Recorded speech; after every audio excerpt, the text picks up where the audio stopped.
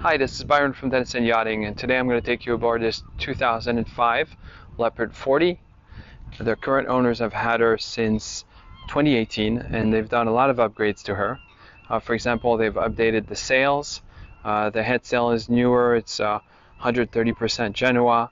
The mainsail has been replaced, the sailback's been replaced, all the running rigging has been replaced, the sending rigging was replaced, all since 2018. And then there's a wing anchor asymmetrical spinnaker. It's different from an asymmetrical because it has a little flap to give it some lift. It's quite interesting. The trampoline has been replaced, and canvas. And the big thing is that the Beta 30 engines are new. They're new from 2019. They've got under 400 hours, and they're in really good shape. The owners replaced the sail drives, replaced the propellers with flexofold propellers, and along the way they updated the fuel system, the exhaust system. They've updated all the batteries. You've got lithium ion and AGM batteries for the start batteries, and there's a 3,000 watt inverter charger from Victron. So I'm going to take you aboard and show you some of these features and show you the layout. First of all, there's a nice tender. It's a 10.2 with an aluminum bottom. It's an Achilles. I think it has a 6 horsepower outboard. It's got a non-skid bottom, and obviously with the davit system that they have on catamarans, it's really easy to launch. The cockpit has a full enclosure, has individual panels, so you can roll up sections.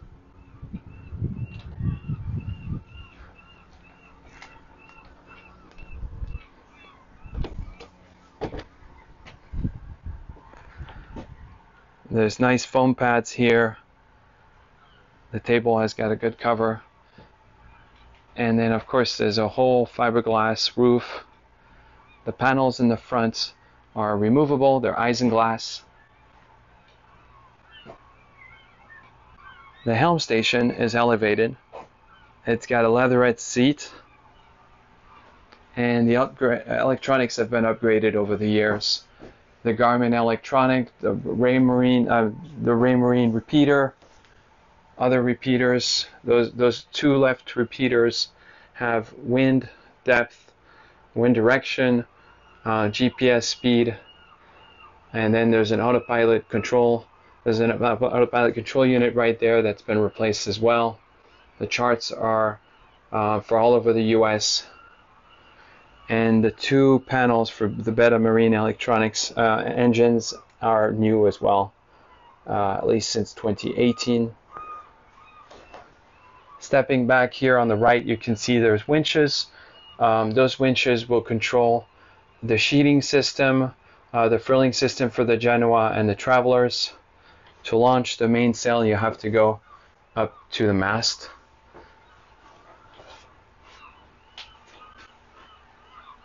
I'm just going to show you the seating area again. There's a barbecue back here. Engine access is below this hatch on each side.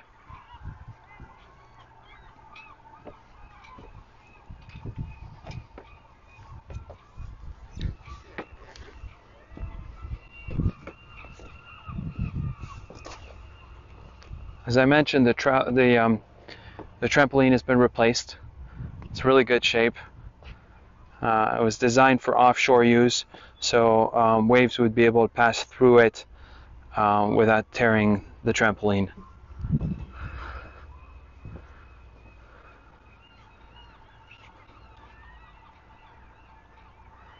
Looking here at the center, there is the launching system for the ground tackle, and there is a bridle that's all been replaced. It's all chain, and there's some storages forward. Those are for the water tanks and storage.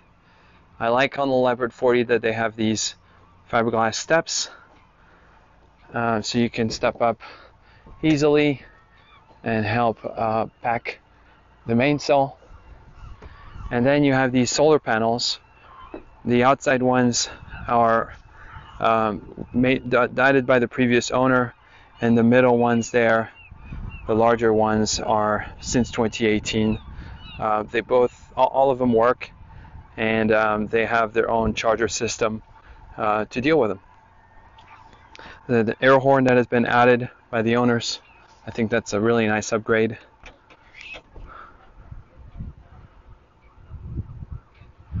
Show you the foredeck again.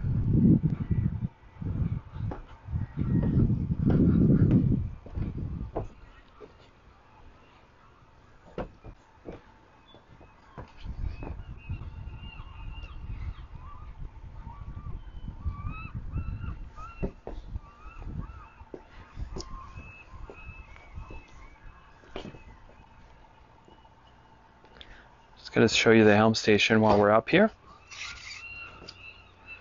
So as you can see, it's actually a roof here. This section here is retractable. So on a nice day you can open it up, and you can open up the forward panels. And there's canvas curtains that close up here. So on the rougher days, you could definitely close it up and stay dry. So a couple easy steps down below. So we go down here.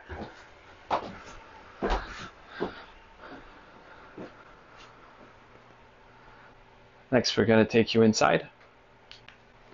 Okay, let's talk about the interior. So this boat is a former 4-stateroom layout with 2 cabins on each hull and a centerline head on each side. The previous owner converted the starboard forward cabin into a office space slash workspace, and I actually think that's a really nice upgrade. We're going to get into that. I'm going to show you what that looks like. That's very useful. It's not quite a owner's cabin or owner's setup on the starboard side, but it actually works really well. As you can see, there's this bar as you're coming in. So this is a flap that closes up, and then you can close the doors.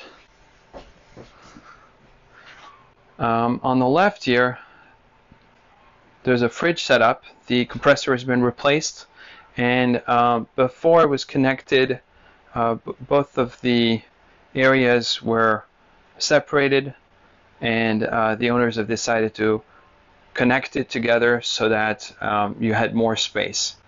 And so this is all fridge. It can be reconverted to fridge and freezer, but there's also a Dometic cooler style AC and DC freezer in the storage cabin. So I think this is a pretty nice setup, actually. Nice settee here. Of course, you've got the settee in the cockpit as well. Turning into the galley, you've got a double sink, stainless steel, force 10 2-stove burner. The owners have actually added some storage capacity, for example, by putting this, and then by adding some more storages, for example, right here, and then on the other side, right there. I think that's a pretty neat upgrade. I really like this storage here. These drawers. Sorry about that.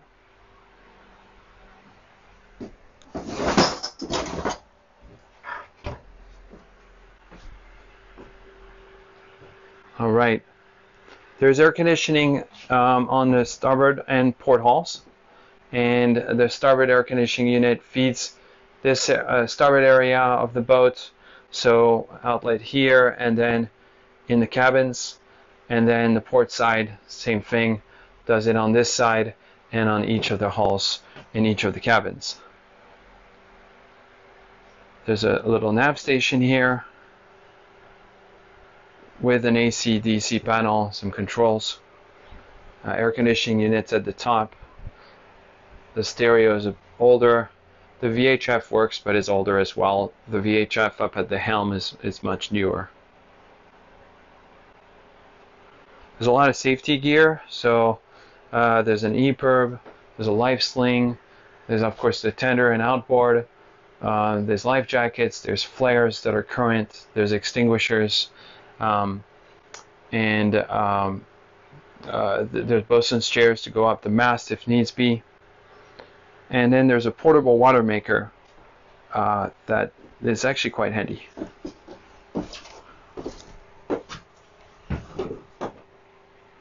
Okay, looking into, this is the aft cabin.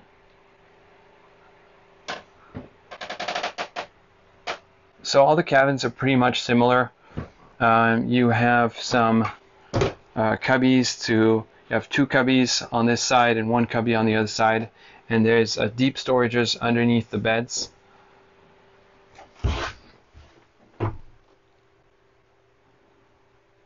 The beds are queen size beds.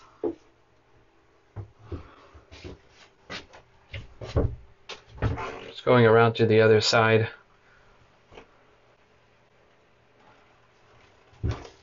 The forward cabin here,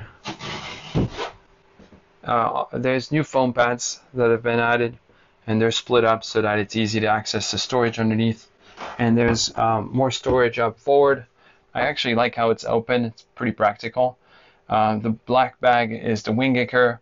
The blue is the water maker.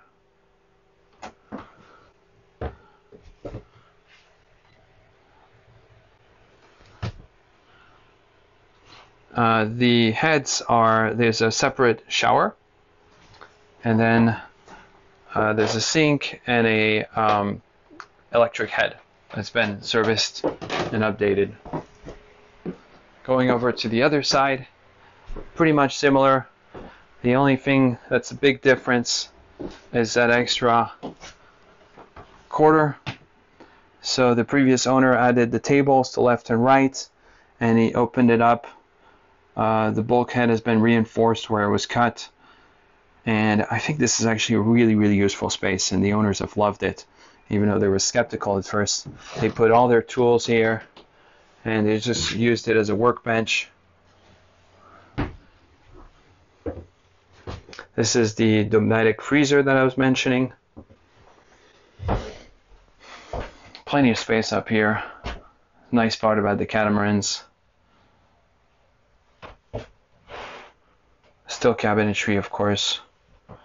And this is the aft cabin.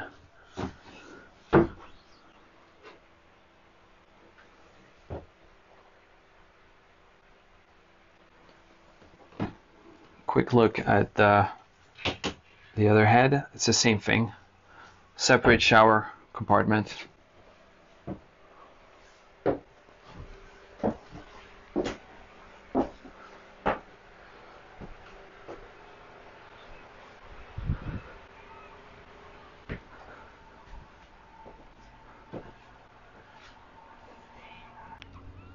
One last feature I wanted to show you is the locker for the starboard side engine. It's about a 30 horsepower.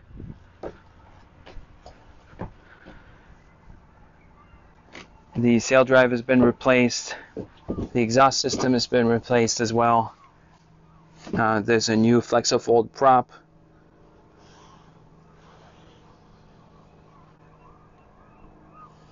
There's nice access around this engine, so it's really not too hard to get in and service. It's the same thing on the other side.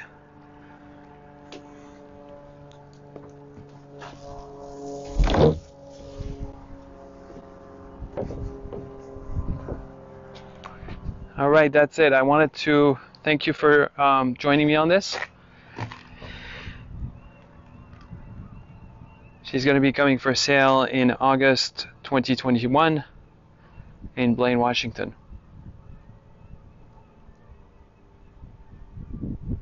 Thank you so much. Have a good day.